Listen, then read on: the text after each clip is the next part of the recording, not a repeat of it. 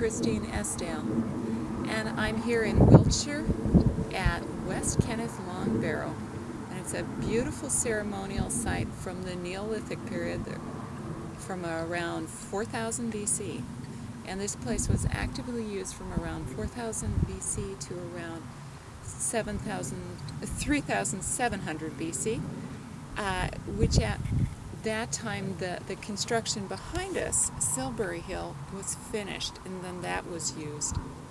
It sort of took over as a primary focus of ritual at that time. West Kennet Long Barrow is an incredibly fascinating structure. It's a long barrow, so like a long mound, and then at the one end of it there's a stone structure here and a burial chamber. The burial chamber is an incredibly intact burial chamber, perhaps one of the best preserved burial chambers from this time period. You can go in it and you can meditate it and really tune into the energies there. At the time period when it was in use, there was a lot of bone remains that have been left behind from approximately 46 different people.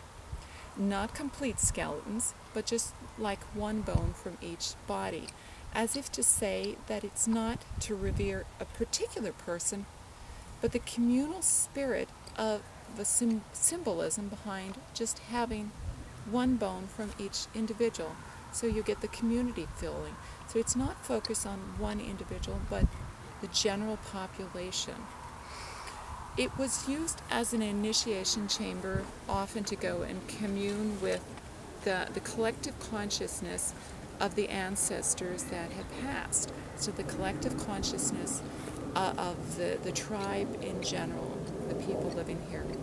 We know from recent research that the Wiltshire plain was actually very populous. There's a lot of people living here, very fertile plain. A lot of cattle, cows and sheep, probably a lot of game bird, as I'm seeing here today still. So it's very fascinating to think that this wasn't just a temple where people would visit, but it was part of their seasonal rituals. And if you go in there, you will notice that you tune into this deep connection with Gaia, the sacral and root chakra connection, as if it's going into the womb itself of Gaia. And in this triggering of the conception and rebirthing of your personal being, you can trigger a deeper process of going within. Because it's wise to remember, as we're going on our spiritual journey, that rebirth isn't just a quick fix. It isn't just something that happens one day and the process is over. It's like a human birth. It goes on for months and months and months, and you develop and gradually gain wisdom and insight. Your body also has to adjust to these energies. So it's a profoundly time-consuming on some levels, and it takes time to also digest the information and the subtleties of what you're picking up and integrating it into your personal life, of course, too. So I welcome you to go within, whether you're at home, in your private meditational space, or if you have access to a wonderful chamber like West Kennet Long Barrow, please come and visit it. And to just go within, tap into the energies of Gaia with your intention to really trigger a deep movement into spiritual unity and unity consciousness. Thank you so much for joining me here at this really magical place. If you like this video, please just go into Facebook and you can comment on it or friend me, or go into my website and also sign up for my newsletter at christineesdaile.com.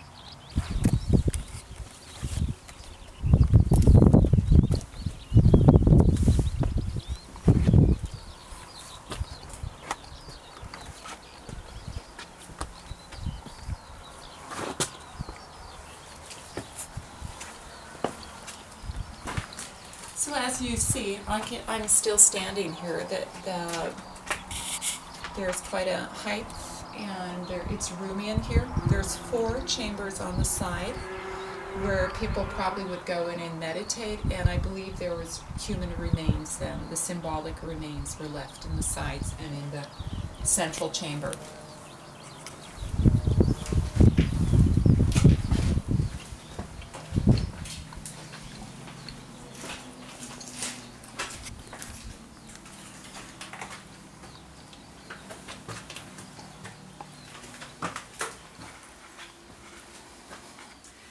When I was in here the other day, it was such a beautiful meditational moment. I was here with some friends. Amongst them was my husband and Dr. Jude Curran and her husband Tony. And we were talking about not just the energy of Gaia, but the divine child and how that is really coming present for us too, as we open up to the wonderment of the journey and our own magical innocent self, and a little bit of the mischievousness too. Thank you so much for joining me, and many blessings to you.